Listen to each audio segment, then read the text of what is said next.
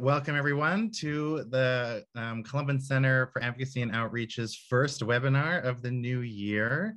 We're very excited to talk to you today about constituent power, why advocacy is for everyone, which is a topic that is really close to our hearts here at the center and really important to the work that we do. I'm really grateful to have three of my colleagues who will be sharing their expertise with us tonight about the different dimensions of meeting with your elected officials as a constituent. So I just want to lay the groundwork a little bit in terms of like what we're going to talk about, and then some housekeeping, and then we will jump right in. So first, housekeeping. We are recording this webinar and it will be emailed to all those who signed up for it tonight. So you will receive a copy of it, which will include the PowerPoints that our presenters will be sharing. There is a Q&A box that you can use to ask our panelists questions. We'll have a Q&A portion once all of our panelists have presented, and we will do that for as many questions as there are. And I think that is it. So why don't we get going? So the reason we wanted to start off the new year with this webinar on constituent advocacy and meeting with your elected officials is because at the Columban Center here in Washington, D.C., we think that this is an important, if not one of the most crucial aspects of implementing Catholic social teaching in your community and trying to advocate for just policies. Building a relationship with your member of Congress is one of the most important things that you can do as an advocate for whatever issue it is you're working on. Just as an example, a 2015 study from the Congressional Management Foundation found that 79% of congressional staffers said that they would like a personal story from their constituent related to a bill or issue. They said that this would make their work easier and would be helpful to what they do here in Washington, D.C. But only 18% of those staffers surveyed said that they actually received that information. So this webinar is about helping give you the tools to close that gap, to bring the personal stories, the experience of our communities, both near and far, and our perspective as people of faith to members of Congress. So we have three folks today who are going to kind of unpack that and explore this issue with us. And I will let them kind of give a more in-depth introduction to who they are. But we're going to be starting off first with Rebecca Eastwood, who is the Advocacy Campaign Manager for the ACLU of Iowa. And I will just say, a former advocacy coordinator for our center. So we're glad to have her back. She will be followed by James Truby, who is the Justice and Peace Education Worker for the Missionary Society of St. Columban in the United Kingdom. And he'll be talking to us about sort of the spiritual, how our faith calls us to do this work. And then we'll wrap up the presentation side of things with Cynthia Gonzalez, the Advocacy Coordinator for our office, who will be walking through the nitty-gritty of how to schedule a meeting with your member of Congress, how to have an effective meeting, sort of all the things that you need to do to be as prepared as possible. So without further ado, I will kick it over to Becca. And just kind of as a question to get us going, wondering if you can just share kind of, you've done a lot of visits with members of Congress for years now. So I'm curious, what is your take on the importance of meeting with a member of Congress, but then also I think it can be a very intimidating process to meet with your member. So how can we make that easier for people? Thanks, Wesley. And hi, everyone. Glad to be with you today on this webinar.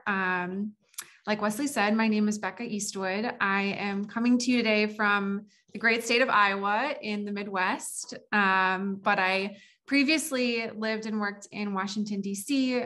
With the Columban Center. So I'm fortunate to be a product of the Columban world. And I now work on state level policy here in Iowa with the American Civil Liberties Union. And I when thinking about what I wanted to talk about in this webinar, really, as Wesley said, my work has revolved around meeting with members of Congress for many years now. And I remember when I first started doing this kind of work and how nervous I was to speak up in meetings with members of Congress, to bring the information and the ask what I wanted them to do in those meetings, and how that nervousness never really goes away. But what I have now are tools that help me overcome that place of, I want my member of Congress to have this information or to know that this is going on, or I want them to do X thing or not do X thing. I now have the tools that help me get beyond that place of, I have information that I want my member of Congress to know, but I'm really nervous about reaching out to them and trying to schedule a meeting, or even call them or email them, contact them generally.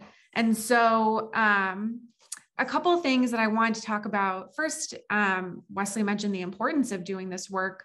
One of the meetings with a member of Congress that stands out for me the most in the years that I've been doing this work is actually one that I had. It was myself and a Columban father from Pakistan who works in Pakistan, who was visiting the US at the time. And we met with some members of Congress who were on a specific committee that was the Foreign Relations Committee. And we had information we wanted to share with them and a certain perspective we wanted to share. And it so happened that later that day, later that week, the Foreign Relations Committee was having a hearing regarding Pakistan and US policy in Pakistan. And so by meeting with our member of Congress in that way, we were able to bring that on the ground information from that Columban father to this member of Congress, who then used that information to ask questions and bring up certain topics at that hearing. So that's one example that really stands out for me as a way that meeting with that member of Congress led to a conversation happening and issues being raised that we wanted to be raised. So just one example of how meeting with your member of Congress can be super important in raising those issues. In terms of what helps me, the tools that help me sort of get over those nerves or really be able to reach out to my member of Congress with some level of confidence now. One is having a guide map. No matter what issue I'm talking about, no matter what I want to say to them, having that guide map for how to say it has been super helpful for me. So, essentially, when you boil it down, all it is who am I? What am I here to talk about today? Why do I care about it? Why should they care about it? And what do I want them to do? As long as I have those 5 components, I can apply that to any issue that I'm bringing to a member of Congress. And that has really helped me be able to make it concrete and have that tool. And then the second piece that really helped me is knowing something about my member of Congress, knowing something about the person I'm going into that meeting with, and being able to connect with them, whether it's, knowing what faith tradition they come from, or whether it's knowing that they wrote an op-ed in the local paper on some issue, and I can say, thank you for raising that issue. Knowing something about them has always helped me make a connection, and having that connection typically makes it much easier and makes them much more willing to listen to what you have to say and what your ask is for them. So those 2 components have really helped me in my work be able to reach out to members of Congress and bring whatever message I have for them to them in that way. Some pro tips super briefly, some pro tips that I've learned along the way. One is follow up to whatever meeting you have with them, follow up with them, email, call, whatever. Make sure that that's not the last time that they hear from you. And then 2 is don't go it alone. Go with other people. Meeting with your member of Congress, always better if you're going with other people. So I would say those pro tips I have learned always make it more successful and make it more enjoyable. So with that, I will hand it back to you, Wesley. And I hope that that's helpful for folks on the webinar as you are setting up your own meetings with your members of Congress. Thank you, Becca. I always appreciate your perspective as someone who has just been doing this work for a really long time. And I think your point about follow-up is really important for what we're talking about today, because what we're talking about today is not like a one and done deal. It's about building that relationship, having a relationship with your member of Congress, building that up over time. And so one meeting or a meeting is always the beginning of something that has touch points further down the road, whether it's an email or attending their town hall or whatever opportunities arise. And we're going to go into a lot more detail onto pro tips and like nitty gritty how to be super effective at this work when Cynthia gives her presentation. But I want to hand it over to James now, just to talk a little bit about why our faith calls us to do this and why we should not be leaving faith at the door when we are meeting with our members of Congress, how it's actually a really important asset for the work that we are doing. So over to you, James. Hello. I hope you can all understand my accent. I'm very nervous about speaking across the Atlantic like this, but here I am with you. My name's James. Greetings from the UK. I work for the Columbans here as their Justice and Peace education worker. Normally my work is not like this. Normally my work is with young people and with educators, helping them explore the relationship between faith and action. And I often say I'm very privileged to have this job. I absolutely love my job. I get to do all sorts of exciting things. So recent in the programs, there was a big thing around the season of creation. So the first 2 weeks of September, we had lots of action building up eventually towards the COP in Glasgow. Another one recently was we took a group of what we call head teachers, and I think you call principals, trying to translate for you. I'm going to use the word neighbor lots later, and I'm going to try and remember to take out the U in my head as I say it. Yeah, so with all these head teachers, and we took head teachers and refugees, and we went on a holiday together. And we called it a festival of encounter. So it was a chance to kind of cross boundaries, to reflect, to think about how we welcome the stranger or how we fail to welcome the stranger, explore Catholic social teaching around it, but also how can we bring that practice into schools? So working for the Columbans is a privilege and a challenge. These are women and men, ordained and lay, who live out gospel values. So originally they were formed for the conversion of China. They very quickly got kicked out of there. And they found themselves in all sorts of different countries. And in many of these countries, they found people facing oppression. Okay, so they were in Chile under Pinochet. They were in the Philippines, Marcos. They were in situations where they were accompanying people who were oppressed, who were having their power taken from them, who were in poverty, all sorts of things. So they evolved this very deep commitment to justice and peace. And over time, what's developed further is a kind of commitment to a solidarity with the cry of the earth. As they accompany people, for example, in the Philippines, indigenous communities that were being adversely affected by mining companies, they found this importance of care for creation. So we often talk about justice, peace, care for creation, ecology. And with that, they've got this mission reveal, yeah? So there's crossing boundaries for gospel joy. Okay, so that set of values.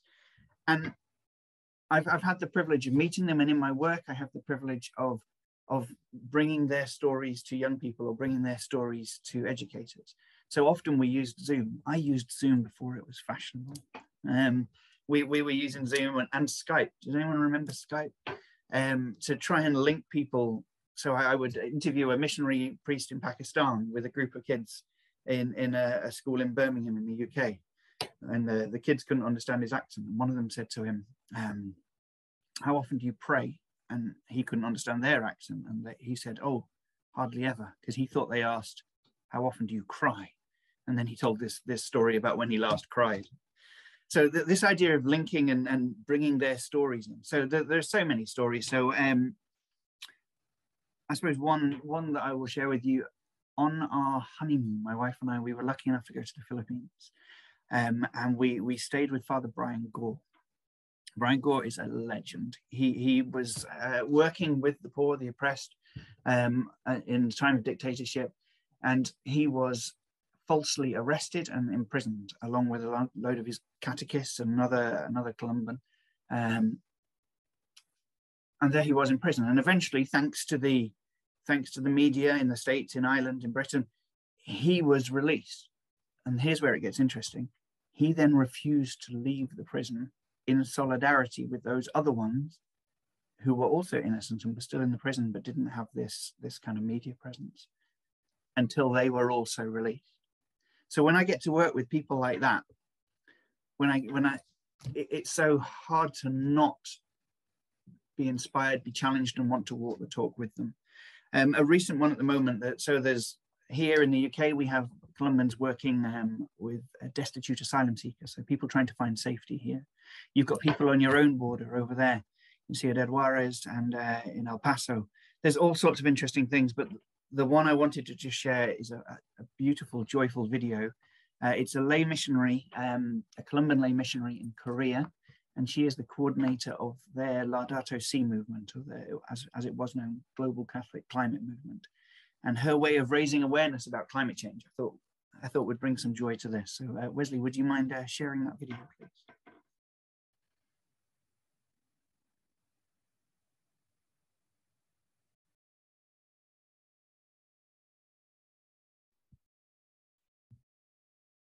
We won't watch the whole thing, I'll just give you a taste.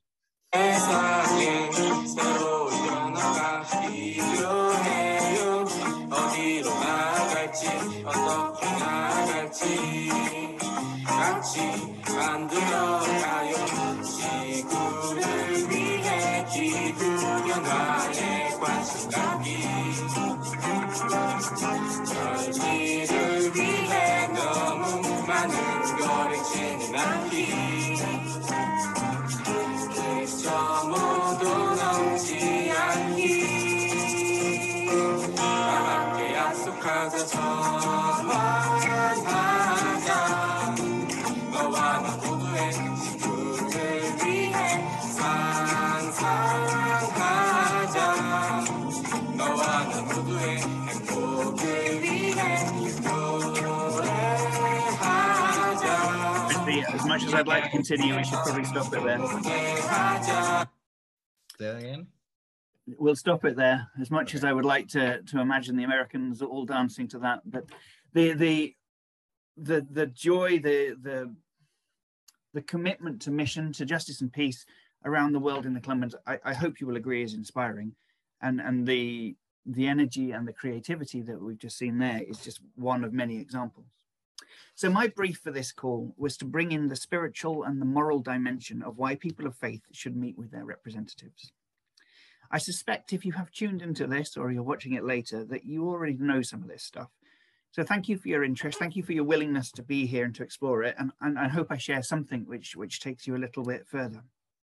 So we know that faith calls us to action.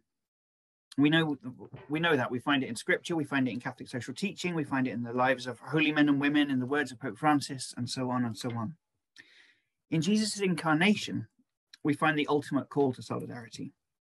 Born in a country occupied by a foreign power, as a baby forced to flee across borders to find safety from persecution, teaching and witnessing his very life to a countercultural norm-defying relational kingdom-focused, love-prioritizing way of living, and eventually suffering a brutal death for challenging the status quo.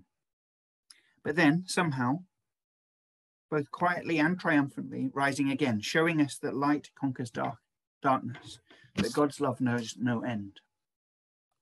Jesus shows God's solidarity with us humans in our worst experiences, in injustice, in suffering, in voicelessness. In the feeding miracles, there's a clear invitation to a radical sharing, recognizing the gifts of the least amongst us. And when he's turning over the tables in the temple, we learn that it's okay to get angry about injustice. It's okay to challenge and to change situations that limit access to the oppressed, to the poor, to the people on the margins. My favorite of all is the washing of the feet. It's a beautiful story of kind of an invitation to see the world from a different perspective, to go to the place of the least, to be the one in the room that serves, because you see the world differently, that you see this different perspective. We could go on and on, the Magnificat, the Beatitudes, there's so much there, there's so many obvious calls. It's exciting, it's empowering, and it invites us to play a part in God's mission. And yet somehow we've kind of turned it into let's be nice. Like my children in children's liturgy, you know, they're sitting there colouring in their picture of Jesus, and what's the lesson every week? We have to be kind. It's much more than that. The message is much more radical. And maybe I'm being a little bit unfair. I think that as Christians, we are really good at charity. I don't know if that's your experience there, but in a Catholic school in the UK, you will find millions of fundraising activities, collections, outreach, kind of wonderful feeding programs, emergency provision, healthcare. Around the world, I think we are very, very good at charity. And that is beautiful and it is important. And we've got to keep doing it, but it's only half of the story. There's this charity thing and there's this justice thing. I would say that the charity bit is about the consequences. Yeah, it's the sticking plaster. It's the emergency hospital. All of this crucial. The justice stuff is looking at the causes. It's saying, well, why are these things happening? And that's part of the call as well. And you can find that through scripture.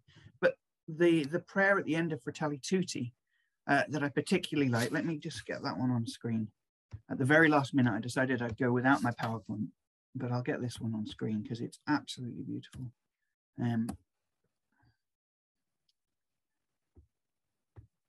Hopefully you can now see that. Is that visible? Someone that I can see? Nod? Yeah. So this is the prayer from Pope Francis at the end of Fratelli Tutti. Lord, Father of our human family, you created all human beings equal in dignity.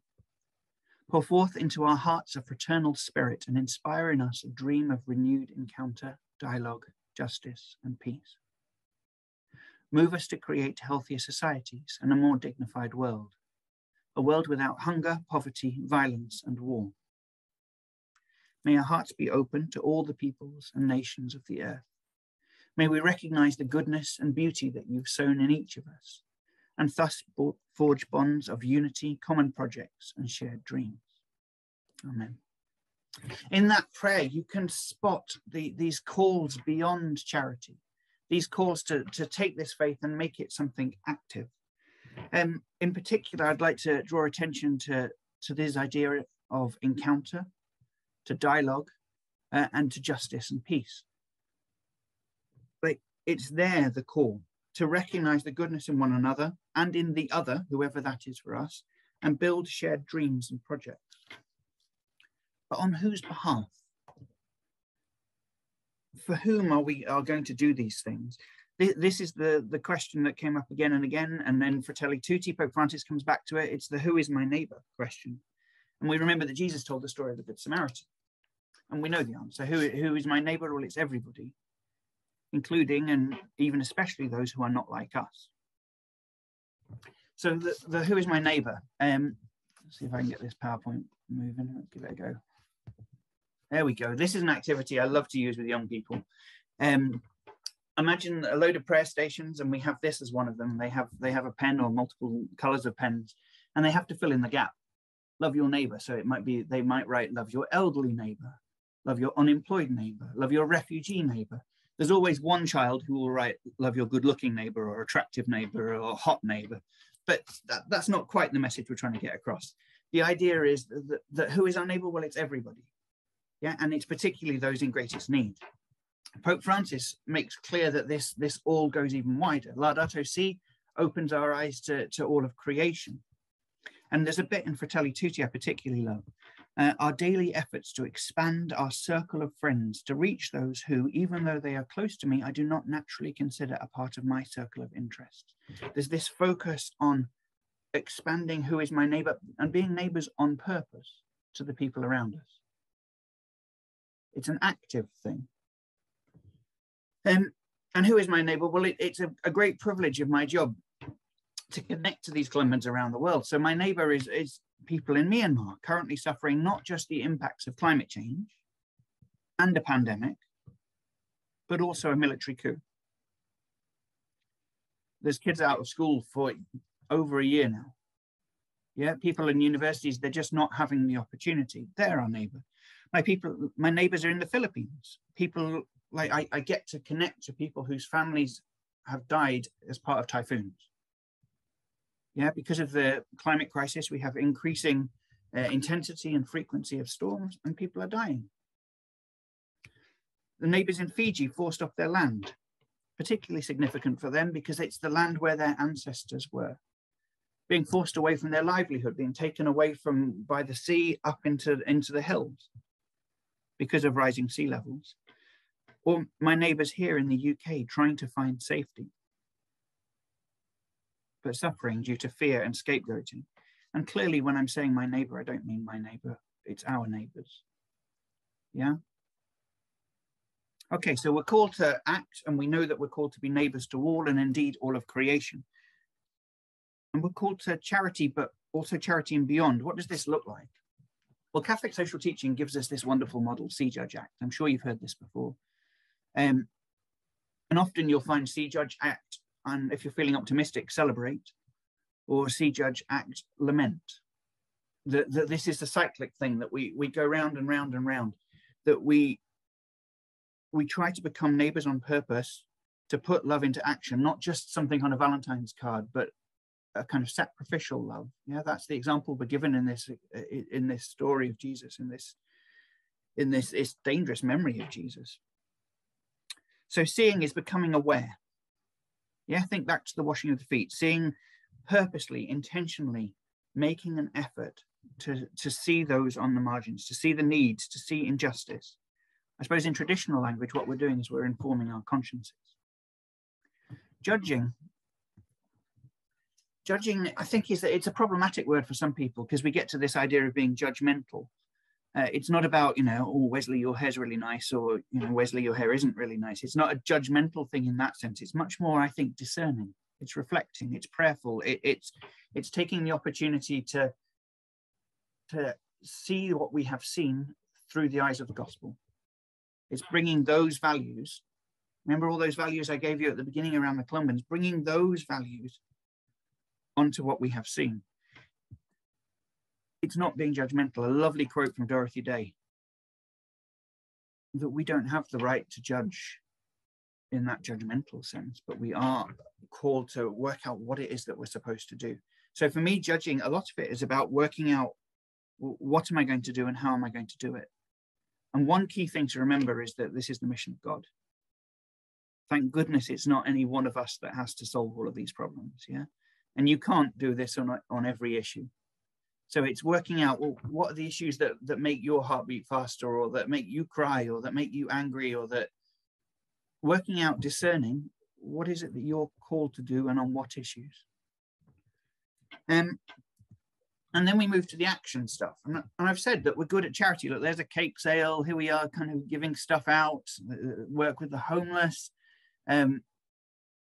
But there's also actions. This is fascinating. So this is the Columbans and others in South Korea blockading a military base. If they can do that, what can we do? Does that make sense? So there's a call to go beyond charity and think, all right, well, here are a number of Catholic activists.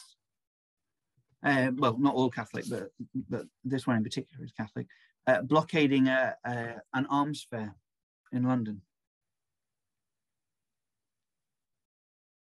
If people can do this, what can we do? So here, it's very easy to contact what we call our MPs, our elected representatives. But it goes further than that. So here's a young person writing about the refugee crisis and kind of making their point that what we have here, I don't know if you have similar, is a website called They Work For You, which allows us to kind of see how our MPs are voting and to kind of follow up, as Becca suggested, that it's more than just saying what we want to say to them and listening to their responses. It's also then seeing, well, what did they do? And then how do we feel about that? See, Judge Act background, this cyclic thing. We're coming to the end of me. I think just to kind of make the point, I suppose, that we are called to more than charity, that we are called to justice. The Columbans that I work for, they challenge us, they encourage us, they show us a way of living out gospel values. If they can do that, what can I do? I'm called to put love into action, to be a neighbor on purpose. There's so much that I can do, but I think probably this prayer captures it best. So I might just leave you with that. Wesley, I'll pass back to you. Thank you, James. I think the distinction between and the complementarity between charity and justice is so important to what all of us do, all the panelists, as well as all of you here who are joining us, as we work together to build a world of peace and justice, because it's so often government policies or corporate policies that are at the root cause of many of the injustices that you showed us, James, like homelessness and climate change. And policy is often the best solution to undoing a lot of those things. So seeing our sort of gospel invitation to care for all of God's creation as kind of one and the same as what we're doing here, I think is very important. So we're going to wrap up our panelist part of the night with talking very specifically about, well, how do we be a neighbor on purpose in this particular way? How can we make love more than just a Valentine's Day message, but bring it into the offices of our elected representatives? So I will hand it over to Cynthia, who is going to walk us through that information. Cynthia.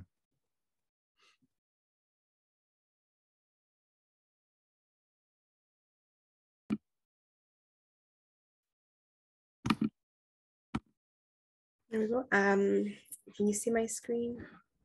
Yes, it works. Thank you everybody again for joining us today. Thank you, Becca and James, for your presentations and for sharing your experience. And my part is going to be more hands-on, more tips on how you can also be doing this work. What James was saying, what Becca was saying, meeting with your representatives and bringing up to them your issues, the issues that you care about. So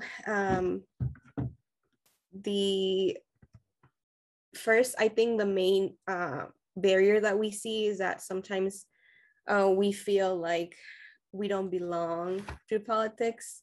We don't belong in politics. That politics is something so complex, sometimes so divided that people do not have a voice. But as James was mentioning, I think our faith pushes to action, right? And that action is through charity, yes, but also through advocacy. So people of faith have a place in politics, and politics is not politicians. Politics is more than that. So we like this quote from Pope Francis when he came and gave his address to Congress, I think back in 2015. And he said, politics is an expression of our complete need to live as one in order to build as one of the greatest common good, and that out of a community which sacrifices particular interests in order to share injustice and peace, its goods, its interests, its social life, right? So politics, again, is what we were talking about earlier. How can we make sure that what we see in the world, these injustices, all of those needs do not happen in the first place, and if they're happening, how can we undo those, and how can we address those through the policy work? So we belong in politics, and politics is about community. So politics is about caring about the neighbor that Jameson mentioned, caring about those who are oppressed, even in our own communities, in other parts of the world. There's just a lot happening right now, right? And we, as people of faith, as Catholics, we know that we have to care about others, our neighbors. So knowing that we have a voice, we have a place in politics because we care about each other, because politics is not, about money, influences, all of these things that we see in the media. Politics is about community. It's about caring for each other. And also another thing that sometimes is a barrier for anybody, just a citizen or just somebody that is new, is that we think that politicians have power, are like these figures that we see on TV, on social media and stuff. And also sometimes is these corporations with the monies and resources in that. But we have to acknowledge that politicians do not hold the power. The power is within our people, within our knowledge of what we see in the world, our voice, what we're called to do. So we also like this quote from Bishop Mark Sykes, who is the bishop from El Paso, Diocese of El Paso, who says, we should not fear power. Power has been given to us as stewards by our God, who asks us to be co-creators in bringing about his reign. But we must learn to use of power in new and creative and grace-filled ways, not reproducing the tactics and methods of domination, division that belong to the oppressor. So we have power as well.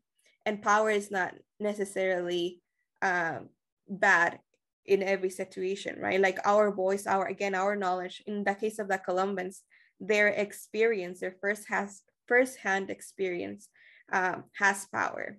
And we are called to use, again, our voice and that power to do more. So all of us, each of us, all of you who are attending this webinar today have power to do more, to do change, and to care for our neighbors. So now I'm going to start talking more about what can we do? How can we start engaging with our elected officials? And why is it so important? So there's this study, that was conducted in 2004, 2010, and the last one in 2015, studying about how the level of engagement from constituents to those offices. And this one specifically mentions that, so in-person visits from constituents have some or a lot of influence in an undecided lawmaker. So as you can see, like those in-person visits have so much power in when sometimes a decision is made, right? Having somebody that comes to their offices and talking and bringing up an issue is going to matter more than reading about it, or that, somebody brought it up and it's not related to the people who the elected official serves, right? So it's so important. So it's a very a very important thing to keep in mind, that our power to have those visits can make change. Then that same study also find that 9 out of 10, so 91% of congressional staffers who were surveyed said that it will be helpful to have information about the impact the specific bill or issue would have on the district or state. And only 9% say that they receive that information frequently. So what this means is that although this office are working on issues all the time, people are not reaching out to them with information. And that this information, as the previous data notes was saying, is very helpful. It could be very influential in the actual decision making from that elected official. So then again, this same study said that similarly, 79% said that a personal story from a constituent related to a bill or issue will be helpful, and that only 8% say that they receive information frequently. So only 18% out of those staffers receive stories from their constituents, receive those personal situations or anecdotes of what's happening in their district. So just connecting to what I was mentioned earlier, sometimes we feel like we don't have the power, when in reality, maybe those stories, what we see, what we experience in our daily basis with our neighbors, can have already so much impact on the decision making. So again, so there's a gap. So with that survey, what was helpful in realizing is that there is a gap. There is a need of constituents who go and talk to their elected officials, and who bring up also their stories, this personal experience that will have, again, some influence in the decision making. So how can we solve that? Through lobbying, which is often a word that is intimidating or it has a certain stigma. But what lobbying is relationship building. It's a relationship building in the long term, of presenting your issue, like issue that you care about, something that you see in your community, something that is close to you, and bringing it up to the office is meeting with them, but building that relationship and following up, right? How is this person continuing to act into both on the issue? How are things moving? Bringing up stories if you have more. So how do we do that? Again, loving is about building that relationship. And we asked what advocacy groups should do more of to build relationships with the office. And that survey said that 79% of the staff survey said that meet or get to know the legislative assistant within the jurisdiction or over the issue area. And 62% said that meet or get to know the district state director. So that means that you can meet with the person from your district and start, building that relationship, just so that they know you, they know the things that you care about, the issues that are bothering you. Is a way place to start. So how about continuing that relationship? So it's important to, like I was mentioning, holding those elected officials accountable, telling them about what you care, what are the issues that you care about, what you are seeing, bringing those personal stories, that local information, the things that they may not know. Sometimes they're in their offices and they think they know about an issue, but they don't have the direct experience on the ground of what's happening, right? The facts. So your experience, what you see, has value. And we at the center, Columban Center of Advocacy and Outreach, we developed this tool called the Advocacy Toolbox. And Wesley will share to the group the link to that resource. But but we provide some tools, including a guide of how to practice and create your story, right? Because again, sometimes it can be intimidating to go to this office and just share what's happening. You don't know how to do that. So we give you some tips on how to present it.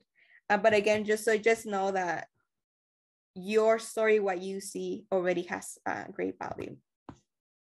There are more ways to do lobbying than going in person. Of course, there's phone calls, there's letters, emails, postcards. I don't know who does postcards anymore, but some people do.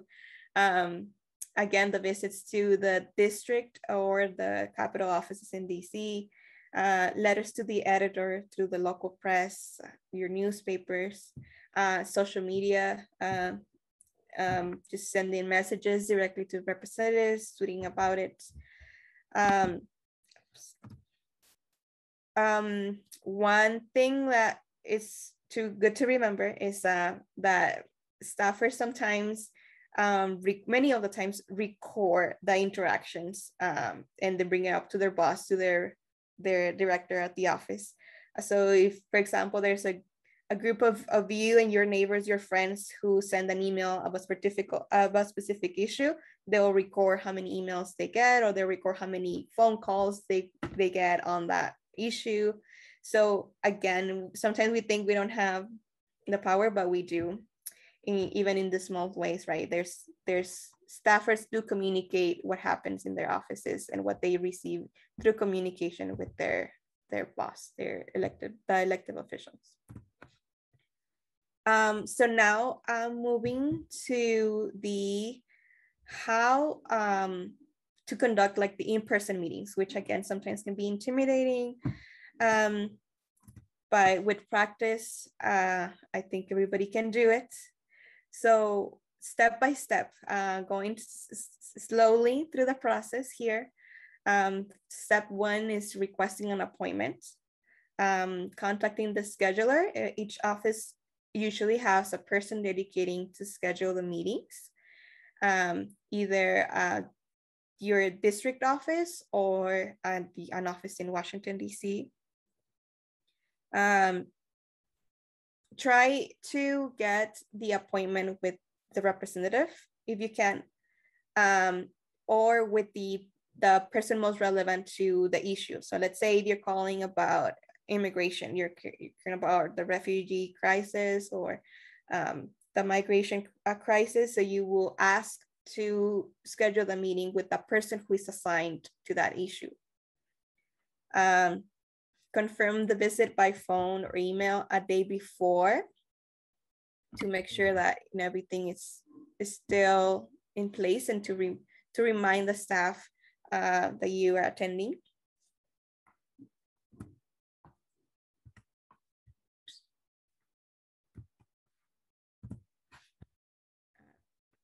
I don't know what happened with my screen.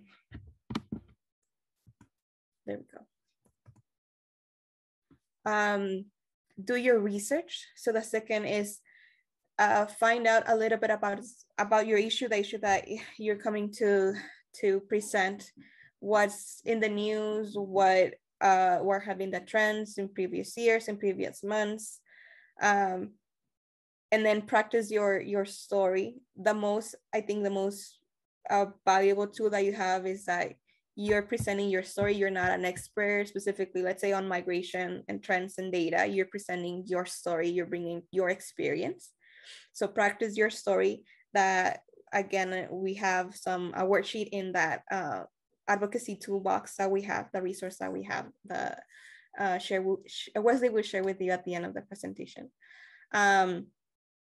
Also research what is your rep's position on the issue.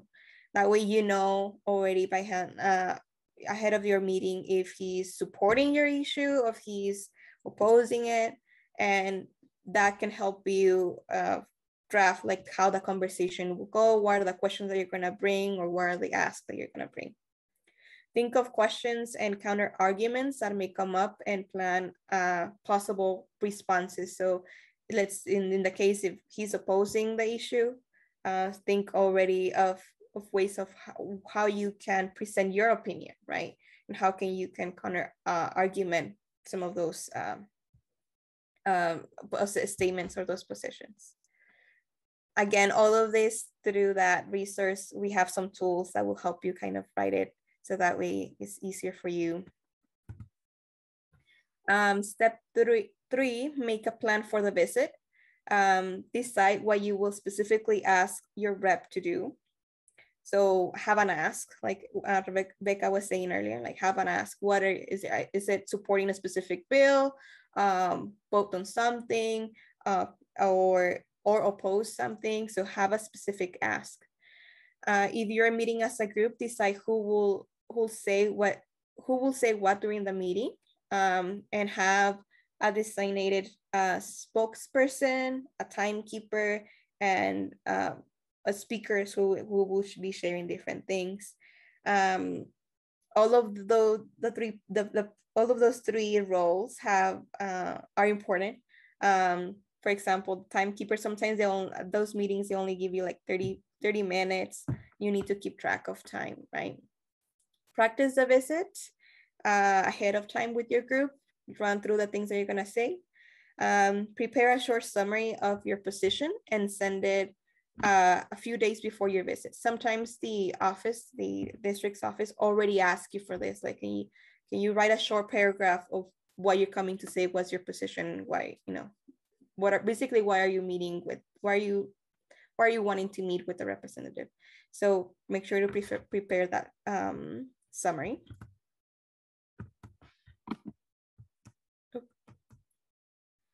And fourth and last step is do the visit. Introduce your group and express appreciation for the rep's work.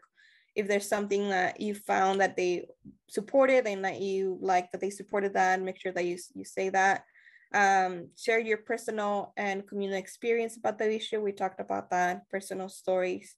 Ask for a specific action. So ask for, what are your asks? What is the thing that you want them to act on?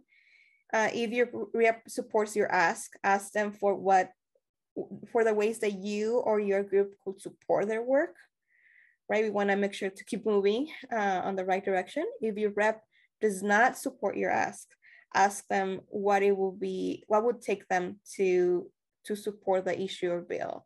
And that way it gives you some tools to maybe go back and do some more research or find some support to maybe, help the rep help the reps support you.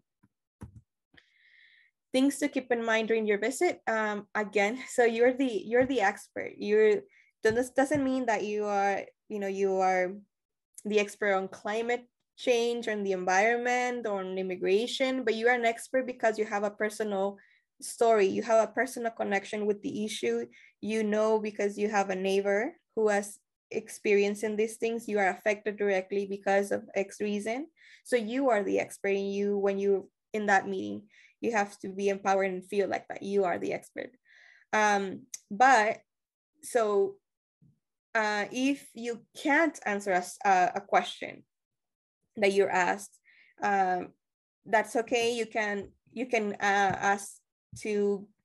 let them know that you can go back and ask either your community or do some research on the issue. And if there's any question, a particular question that maybe you can help bring more information.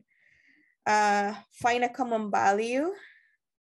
Stay on message and bring the conversation back to your message if it goes off track. So make sure, that's why the summary and the preparation questions are helpful, because it will help you know why you were there and to make sure that you get what out of the meeting, what you had planned to get out of the meeting, right?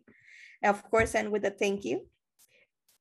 And remember that this is just the beginning of that relationship building, and the most important is the follow-up. So always after the visit, follow up with a thank you note, an email.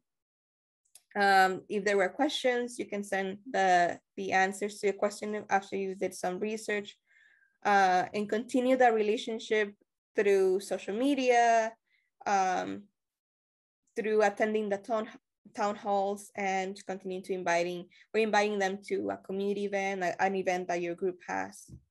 So that way it's about that developing that long-term relationship.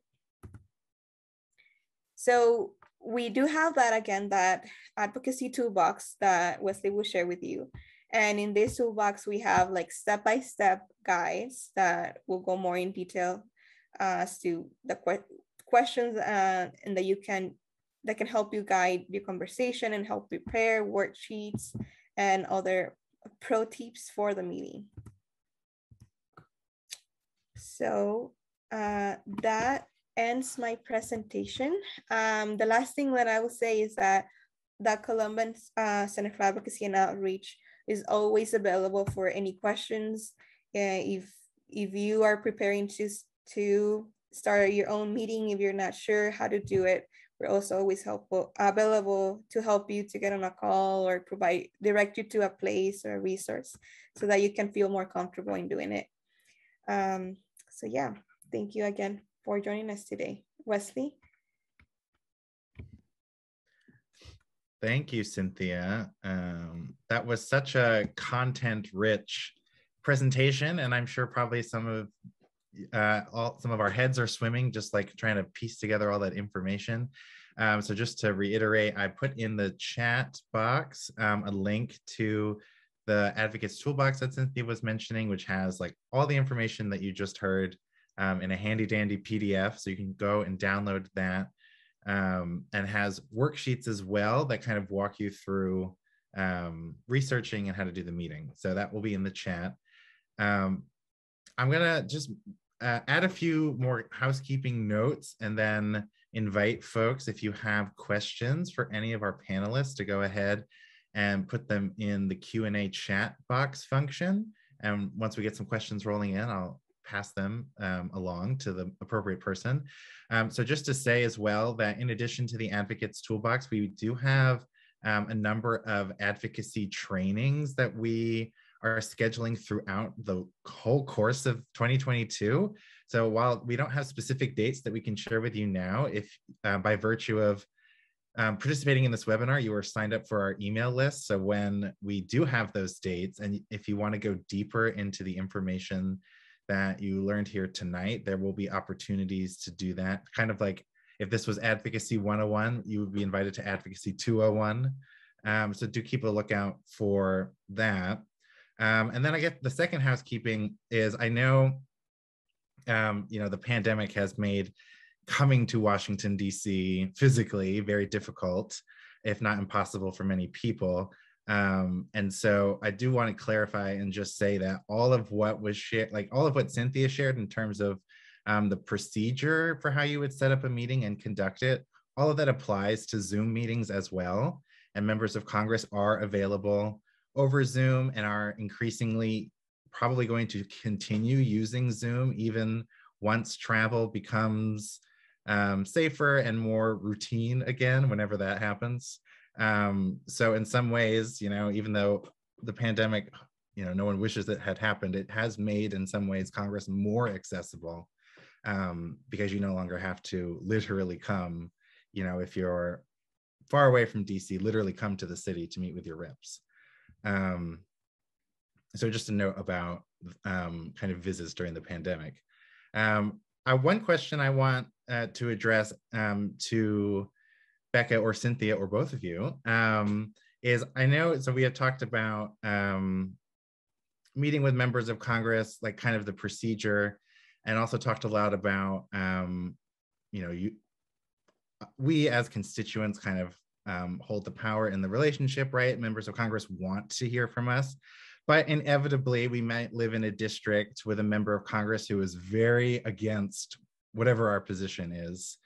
There are members of Congress that can hold, very aggressive positions, maybe in the opposite direction from what we do, and meeting with them in some ways is even more challenging. So I'm just wondering, if anyone on the webinar tonight or anyone that's going to watch this recording in the future has a member of Congress like that, like maybe they don't acknowledge climate change exists, like how do you deal, I guess, with that member of Congress?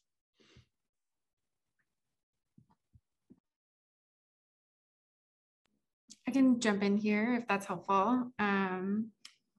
That's a great question. And I think it also cuts both ways in terms of, what if your member of Congress has the polar opposite perspective on an issue that you do, or, has had a really unfortunate voting record on a certain issue, anything like that. But also, what if you're meeting with a member of Congress that, you're preaching to the choir? They're in lockstep with you. What you want them to do, they already have done or are doing. And so on the side of what if your member of Congress really disagrees with you, their history has shown that they're probably not going to be persuaded, et cetera.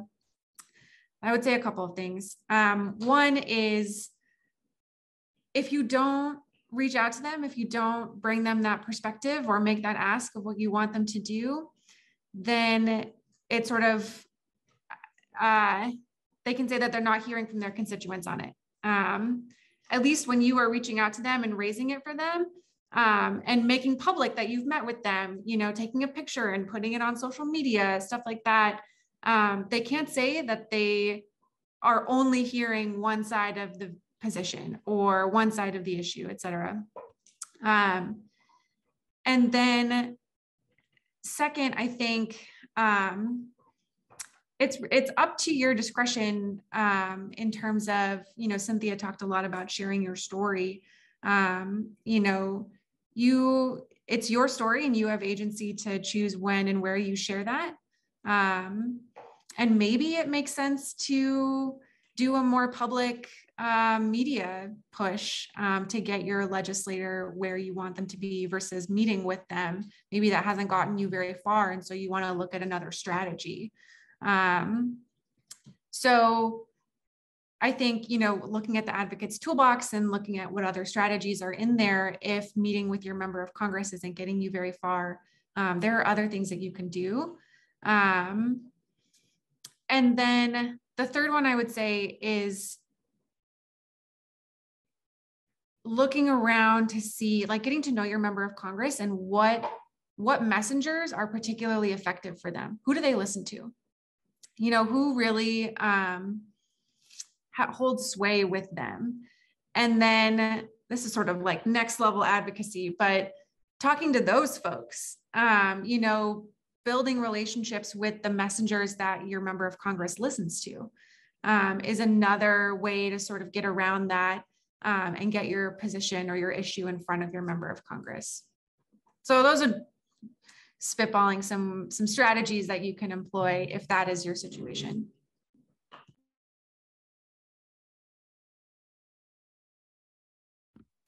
Thank you, Becca. I think you did it perfectly. I would just add, I think that sometimes with those who oppose the power, again, the power of being repetitive here, but power of your story and what's happening to you, right? In the meeting itself is people cannot object to what's happening to you or what has happened to your neighbors. So that has power. They cannot say, that's not true because it's your version of the story. So I think that helps in the conversation. And then of course, if just meeting with them doesn't work, then you can do other ways, other types of advocacy, including you can start looking for groups that in your area that care about the issue, that have the same position that you do, and start, developing that.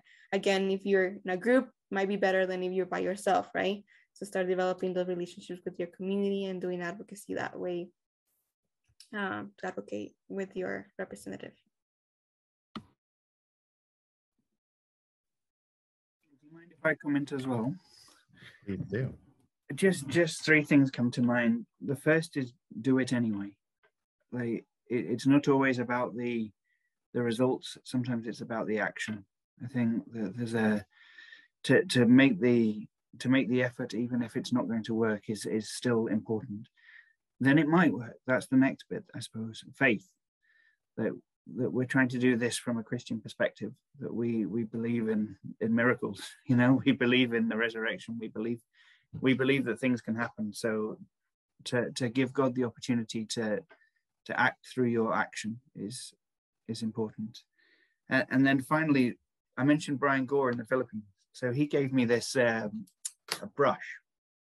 All right, so it's made up of loads of strands, like fronds of I think it's coconut. And he used this. He would go around and do community organizing with this, and he'd go in and he'd say, like, try and break one, and people could just break it easily. And then he'd say, right, try and break the whole brush, and it's impossible. It's just too strong. You can't break the thing. So obviously the thing is that we're stronger together. Like, get more people saying the same thing. Keep hammering at it, but hammer at it with a greater number. So do it anyway.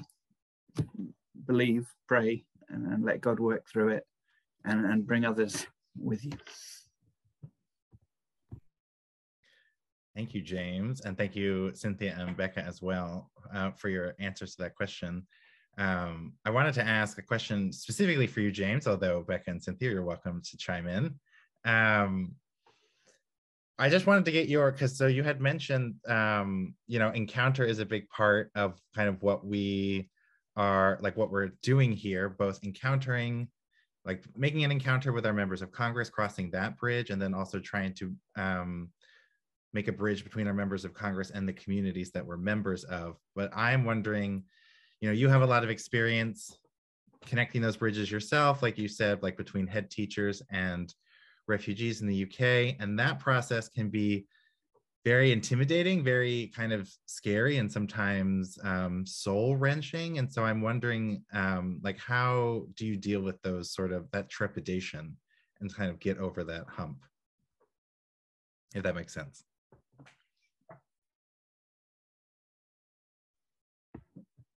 I'm not sure if it's the answer to the question, but I'll answer another question. I think the key things are always the preparation and the follow-up. And I was struck by exactly Rebecca and Cynthia saying that on this call. So it's the same with these encounters. It's in preparation, understand the context, prepare yourself to kind of be open to hear the stories, to share the stories, etc. And then it's in the reflection afterwards that the learning comes out. You can have a million encounters, but if you don't stop and think about it, if you don't stop and reflect, if you don't create space for God to work through it, if you don't stop and squeeze out the learning for yourself, then the whole thing's a waste of time. And it's okay to be sad. It's okay to be challenged. It's okay for it to make you angry. It's okay. All of that, that's where the call comes from. You'll find the call in that relational thing.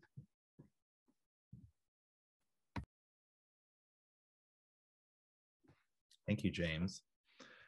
We have a question from one of our viewers, from Gail, who asks, what are good strategies to get in touch with members of Congress that are not in your state or district if you are part of like a national organization or part of a coalition and you want to share that perspective, but maybe you're not like a actual constituent of that district or state. So our pro tips, I guess, from Cynthia and or Becca about maybe the best ways to go about that.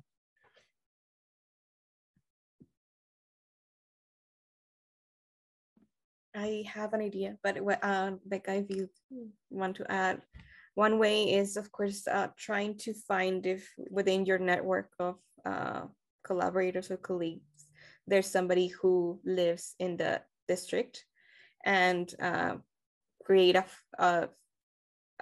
form a small group of 1 or 2 people in that district, and then you're coming with your issue with them.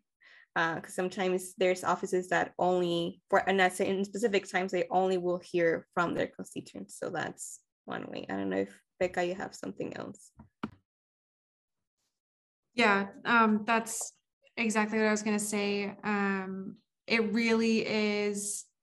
It pays dividends and is really beneficial, and true to the call of what we're trying to do here, to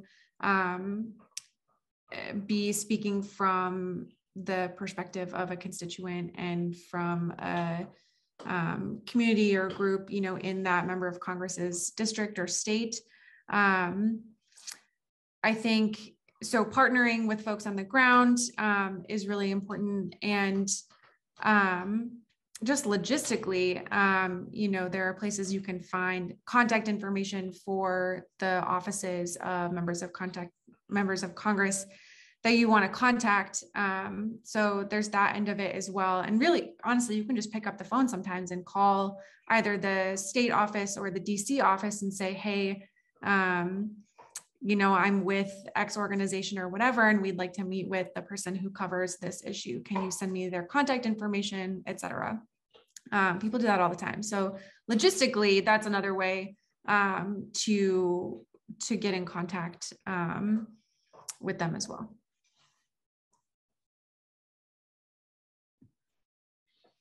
Thank you both. So I'm not seeing any more questions, so I'll do a last call. And then, so if you have questions, feel free to put them in the chat box. And I will kind of wrap up our time by putting in the chat. So I just put in the chat the email address for the Columban Center. So as Cynthia mentioned, if you have questions about your particular advocacy work that you would like to share with us, and we can do our best to answer, feel free to reach out to us there.